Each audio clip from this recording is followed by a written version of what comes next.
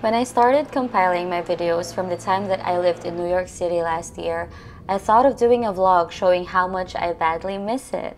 I kept on saying, I miss this, I miss that, blah, and it didn't really help me with my emotional state, especially with what's going on in the world right now. Thankfully, I was able to snap at myself and basically I forced myself to hold back a few words. I do miss New York, but now I choose to express it in a way that will be an inspiration to me. Or maybe even to you. I'm looking forward to being in New York again. I'm looking forward to buying the unlimited Metro card so I can swipe it and just go wherever the fuck I want. I'm looking forward to checking every seat on the train if they're clean. I'm also excited to see the dirty ones and observe how other people would react when they see it. Most New Yorkers would keep a blank face and just find another seat, but tourists would always show their sour faces and then change cars or even wait for the next train. I'm excited to see random performers in the train again.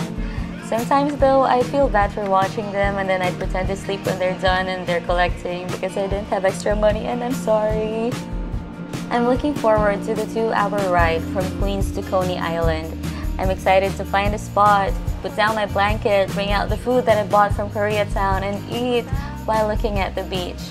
I'm not that crazy about swimming after this one time that I tried the water, but damn, I'm excited to lay down under the sun for hours.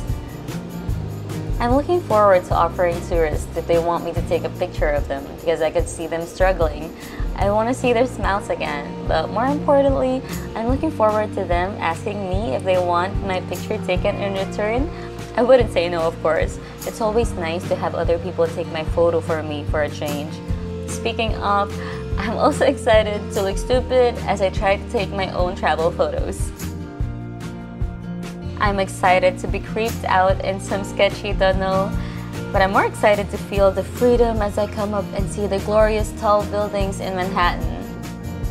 I look forward to running with my fellow busy people. I look forward to staying for hours in my favorite cafe if I have the time. I look forward to chilling in the middle of Central Park for a little peace and quiet, or even riding the tram to Roosevelt Island when I need a breather from seeing a lot of humans.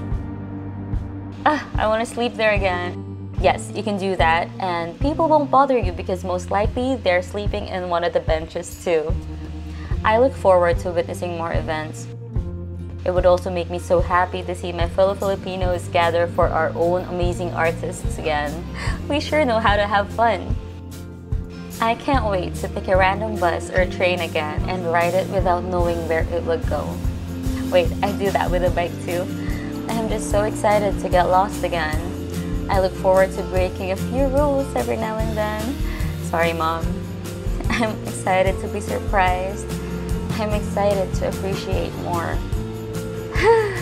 It has been fun in New York City, and I am just looking forward to more experiences with you.